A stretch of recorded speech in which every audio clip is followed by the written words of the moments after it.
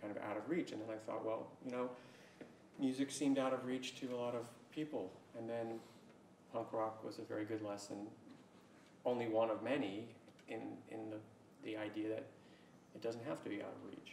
You know, you just do it. Sometimes you do it smaller. Sometimes you do it with a wind-up camera or or an acoustic guitar.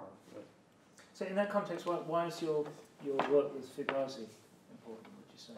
Well, Fugazi, I went to high school with Ian, and so I was kind of, you know, with him in the moments when he kind of discovered the path that he's still following, and so. Sorry, just explain, because I'm not sure everybody here will know who they are. So. Yeah, I mean, Fugazi was a band from Washington D.C. that I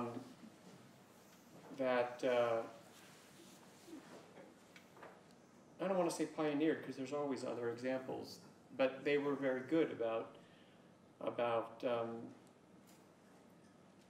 being thoughtful about the way that they did their business, and also being very determined to stay independent in a genuine way.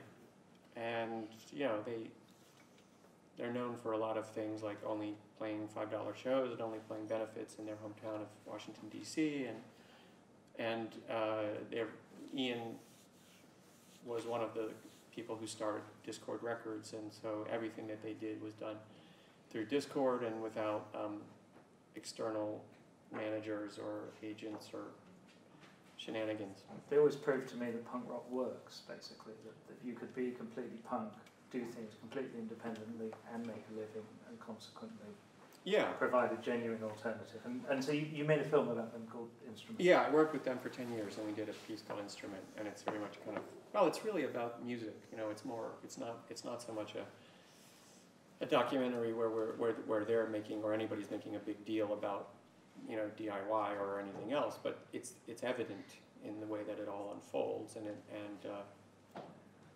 but I think that most importantly, you know, they were operating that way not because they wanted to just make a political point, but because they wanted to play whatever music they wanted to play, and they wanted to be able to play that, like, you know, on a given night. There's never a set list, and it meant that they had to kind of stay on their toes, and it meant that anybody in the band could take it in a different direction, and in a way, I feel like if I'm to be compared to something as a filmmaker, it's not the case with all of the work that I do, but in a lot of the work that I do, it's a little bit more like I'm an improvising musician, and I'm using the camera instead of a musical instrument, and you know, and the street is the venue, you know. So that's the way I sometimes think of it.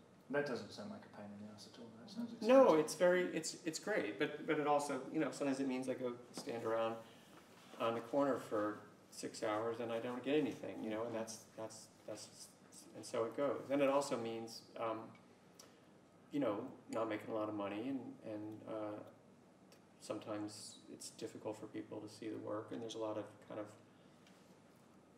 you know, there are issues and problems and all of that, but I it's hard to go back, you know. It's hard to want to go, and just like it would be at Fugazi, I mean, after doing it that way for years and years, like it would have been inconceivable for them to give up that freedom, you know. And all the, you know, major labels came a calling and said, you know, what do you want? And they were like, you know, what we have, yeah.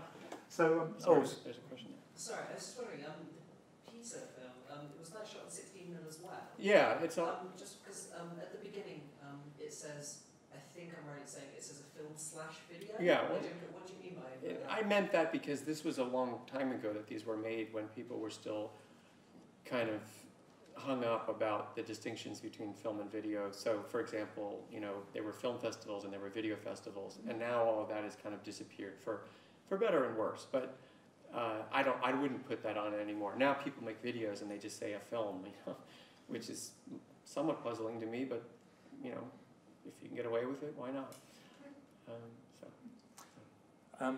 What are we about to see? Oh, okay. Well, there's one more question, and then I'll. Oh, I was going to ask if the next films are going to have little bits of fire in the middle, like the last two films. Only internal fire, I guess. Okay. Yeah. Actually, yeah. Speaking of fire, let's look at the Patti Smith portrait. There's fire in there.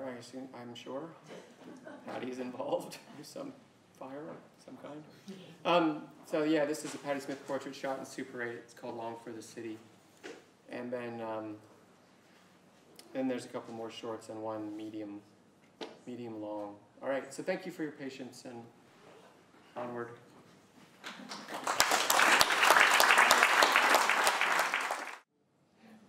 Do you cut the soundtrack to the visuals at all, or is that quite a random overlay? Because especially with the Italian films as well, yeah. you're going through a sort of non-sequential, non-narrative sort of visual thing, Right.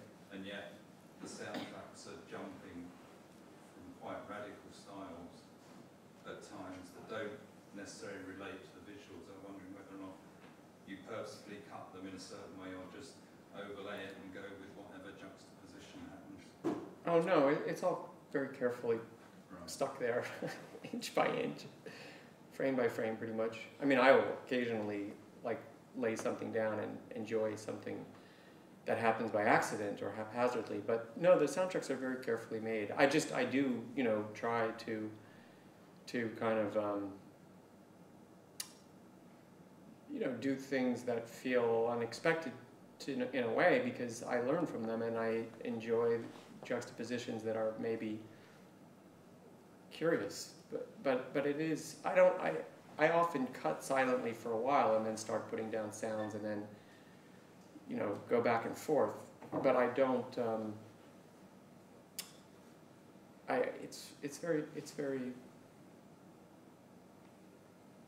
it's done with care, I think.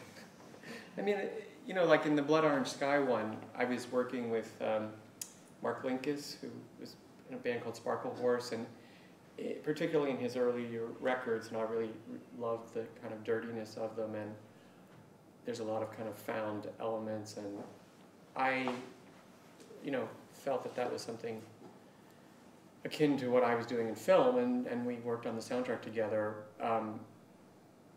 and then I edited things that we made very particularly to the picture, but I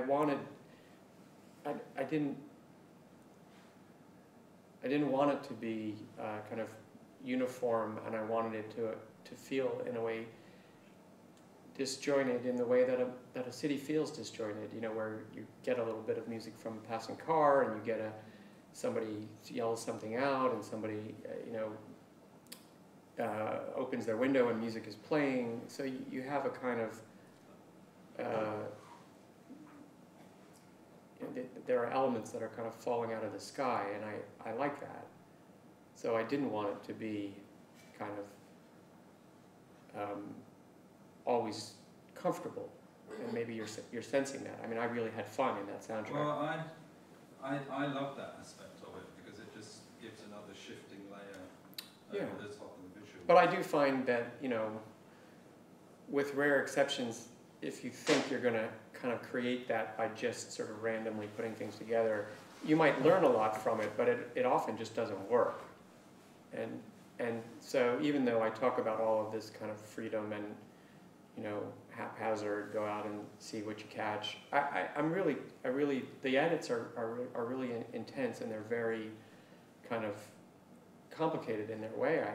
I hope, I think. Every once in a while I get lucky, but no, usually it's quite a kind of process and a lot of little adjustments to make things, even to make things feel random.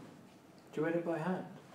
On the stage? No, I edit digitally with an Avid or Final Cut Pro. I mean, I started out editing by hand, but not anymore. I have Final Cut at home, and I like to be able to, roll out of bed and have a thought